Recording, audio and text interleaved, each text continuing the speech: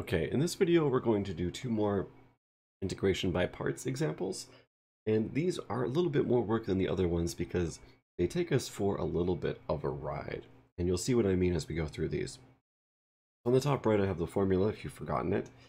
The integral of u times dv is equal to uv minus the integral of v times du.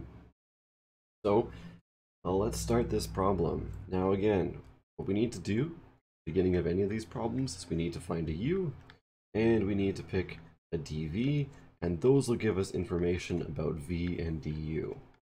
So to pick dv, I want something that's easy to integrate. So what I'm going to do is I'm going to pick e to the x times dx for my dv. Typically the exponential is a good function to work with for dv. And then u will just be the remainder, so this will be sine x. That's what's left over. Okay, so to get du, we need to take the derivative of sine x, and this is equal to cosine x dx. And to get v, we need to take the antiderivative of dv, so this will just be e to the x. Okay, and now we can do a substitution. So let's do our substitution on this function. So we know that the integral of e to the x sine x dx is going to be equal to u times v. So that is sine x times e to the x. I like to put the e to the x out front. And then we're going to subtract the integral of v times du. So that's e to the x times cosine x dx.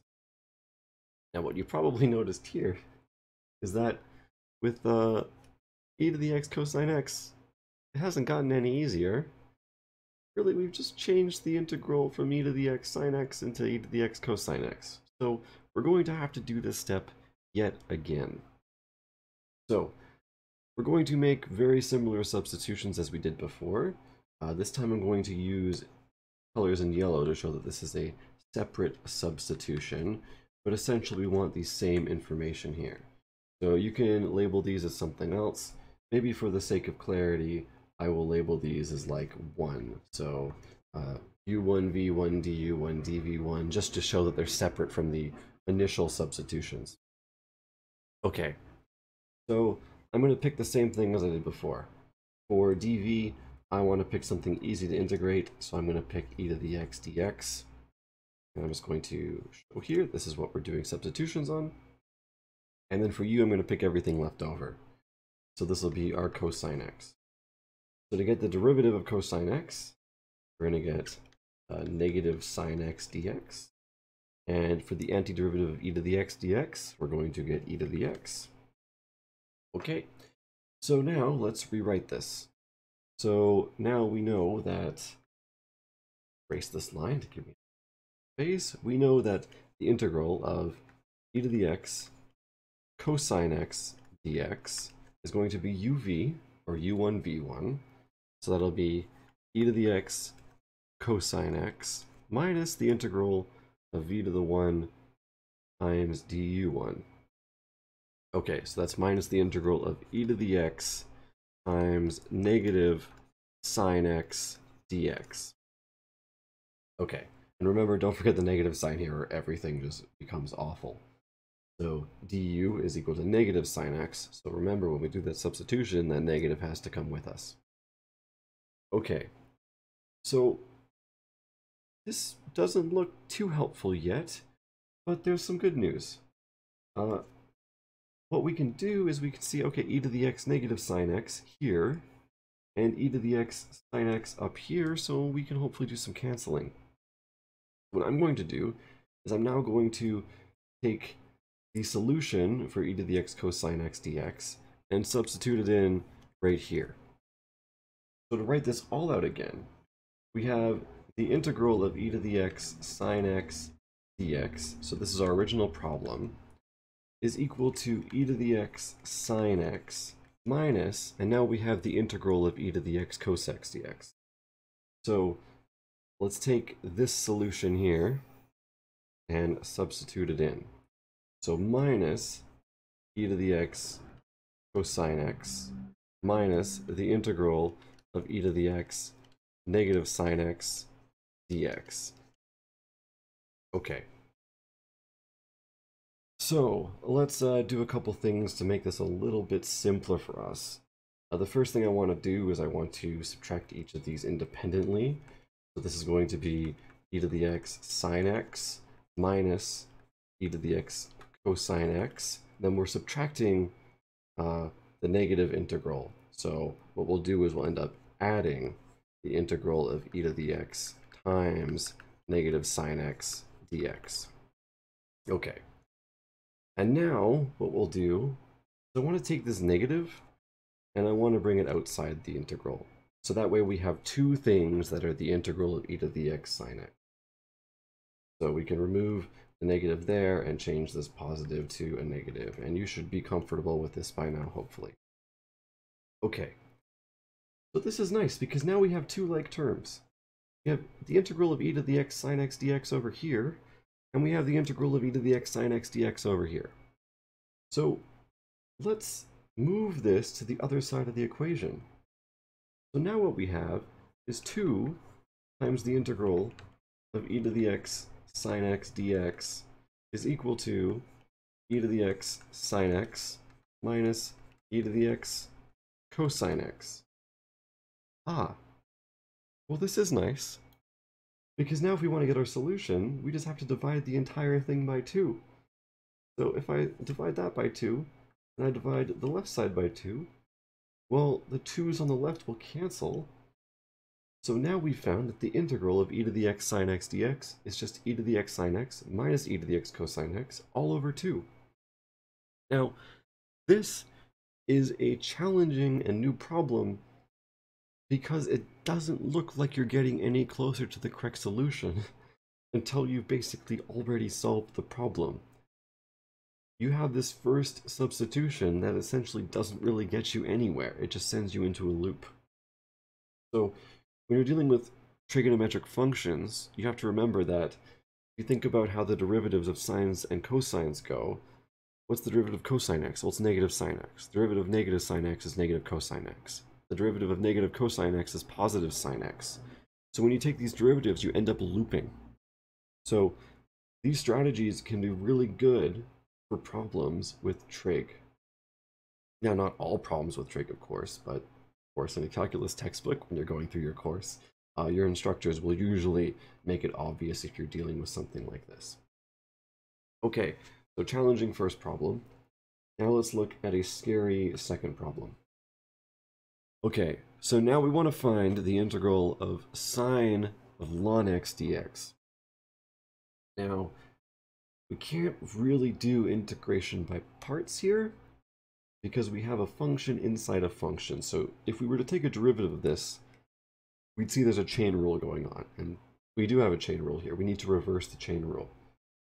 What I want to do is this ln x, I want to make a substitution to undo the chain rule and make it work with something that we know how to do.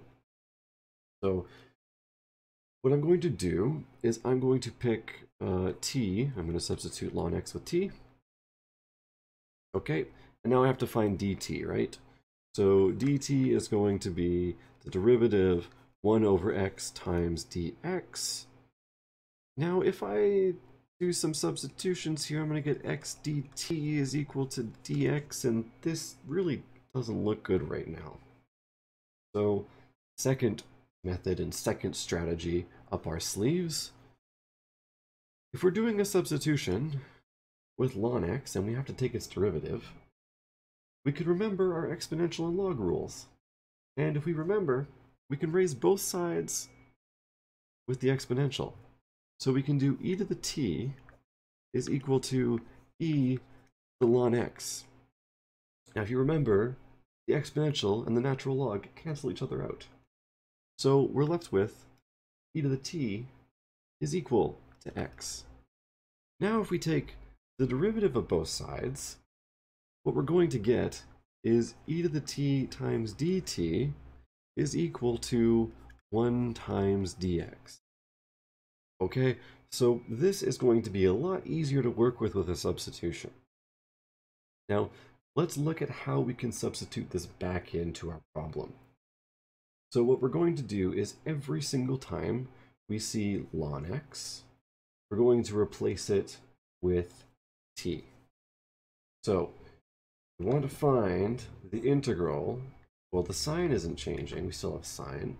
But instead of ln x, we're going to put t in there. And now instead of, what do we have here? Instead of dx, which is 1 dx, we're going to replace that with e to the t times dt. So this is times e to the t dt. So now we're finding the integral of sine t times e to the t dt. Now, let me just rearrange a couple of the terms in here, because why not? Maybe we'll see something really interesting here. Oh, look at that. Look at that. This is now the integral of e to the t sine t dt. Well, this looks a lot like the problem we literally just did. Except now instead of x, we have t. So instead of doing all those substitutions again, we already know what the end result is, right? So if we just copy everything from the previous page, we already know what the integral of e to the t sine t dt is. And that would be e to the t times sine t minus e to the t times cosine t all over 2. And then, of course, we want to add a constant. Okay, so we're not done. And we're not done because we have to put our substitutions back in. So we made a substitution earlier. We said ln x is now equal to t. So now every single time we see a t here, we need to replace it with ln x. So let's do that. Okay, so e to the t is become e to the ln x times sine of ln x minus e to the ln x times cosine of ln x, and this is going to be all over 2 plus a constant. So this is our solution, but we can make this a little bit nicer because we know e to the ln x is going to cancel out and just become x. So we can replace these two e to the ln x with an x, and now we have the solution to our problem. Okay.